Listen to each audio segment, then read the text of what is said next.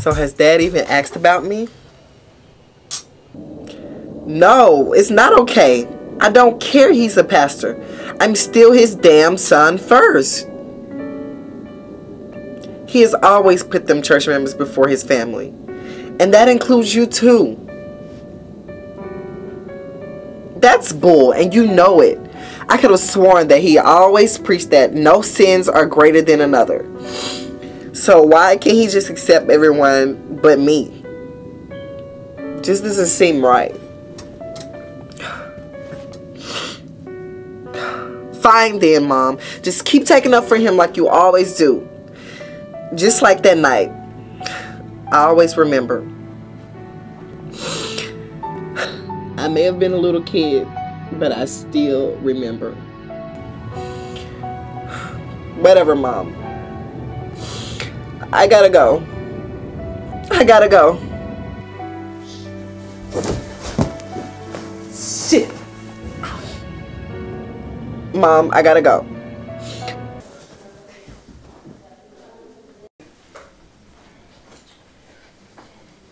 You alright? Yeah, I'm fine. You wake up to me every morning. Andre Lamar is always fine. You ain't got a front, man. Look, I know me and you go back and forth all the time. And shit, nothing, everything I seem to do don't seem to bother you. But whoever was on the phone really got underneath your skin. So, I was upset. And who are you for me to spill my guts out to you anyway? Especially a person who hate me and hate how I live my lifestyle. The last man I tried that with, it didn't work. You damn right I'm not gonna accept you the way you are. Last time I did that, damn near ruined my fucking life. Trey, what are you talking about? Man, just forget about nothing. Oh, so you want me to spill my guts when you can't? You know what? Fuck you, Trey.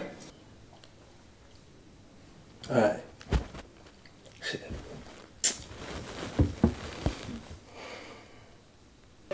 Like, it was my senior year in high school. Me and my best friend was on the football team. Shit, forget that. We was the stars of the football team. I was the running back. He was the quarterback. Shit, that was the first year we were supposed to take the school to its first city championship. When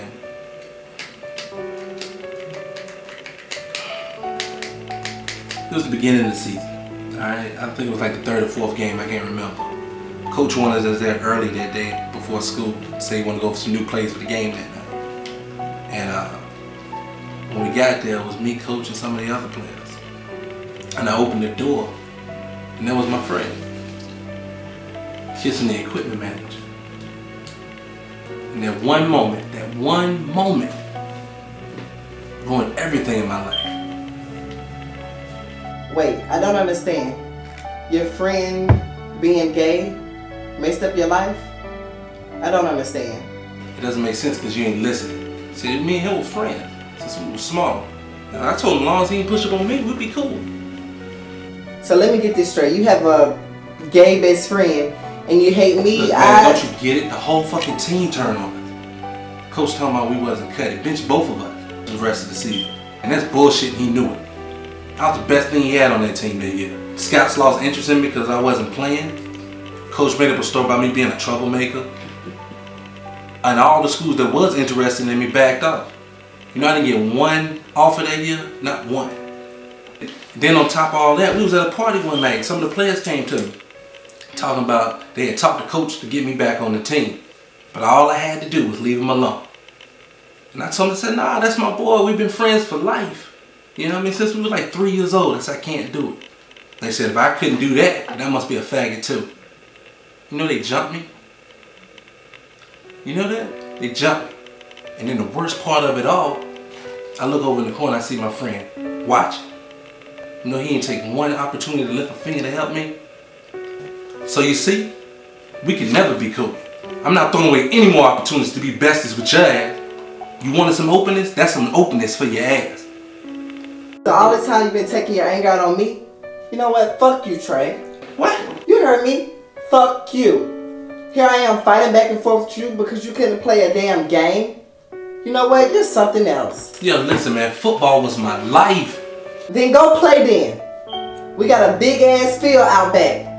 Try losing your father. That man hasn't spoken to me ever since I came out the closet. Try getting your asshole fucked at the age of 9 by the youth minister. Dad do nothing about it. When I told my daddy what happened, him nor my mother tried to console me. They told me to go wash off and go to bed. Then I found out later that my dad went to his house to pray with him. Pray? That's all you did to the man who did that to your only child? Do you know that that man still preaches to the youth at my daddy's church every Sunday morning? And eat dinner with my parents every Sunday night. I'm not even allowed on the porch. All I hear is, you gotta go. You got that devil in you, and the devil is not welcome here.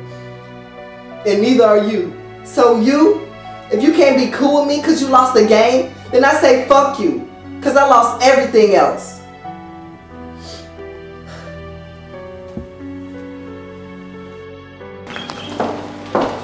Hey, Robbie. Who the fuck are you and why do you have my checks mixed? I'm London. No, really. Like you look different. Like, did you get a boob job or something? I mean, did you get laid last night? You got this little glow about you. Nope. Man, come on, what the fuck is this shit? What? Do I have a boogie in this little here nose of mine? What? You don't have anything to say about what Andre just said? Shit, man, come on. Everybody kill him, so what's the big deal?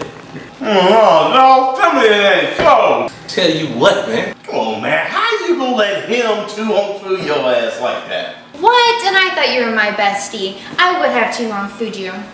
Girl, do you even know what that means? Whatever, girl. You know you my best. It's just gonna be me and you tonight, okay? You my little dog. Can I be a cat? Cats are prettier. Okay. Anyways, me and Andre came to understanding last night, alright? I've been a little more understanding of him and his lifestyle. And he said he'll slow down all the lesbian talk. Fruity talk. No offense. So, by understanding, what I'm hearing is that you two fuckers just had prison sex. Just. Anyways, I'm about to head out, y'all. No, tell Rosa she ain't got to cook me nothing to eat. Well, that's good to know. She ain't here anyway. But there's a note on the kitchen counter. Morning, everyone. Mike wants me to let everybody know you have an appointment downtown at 10 a.m. and don't be late, Rosa. Man, why ain't no hear nobody tell me this? Shit, that's in like 30 minutes. Come on, y'all.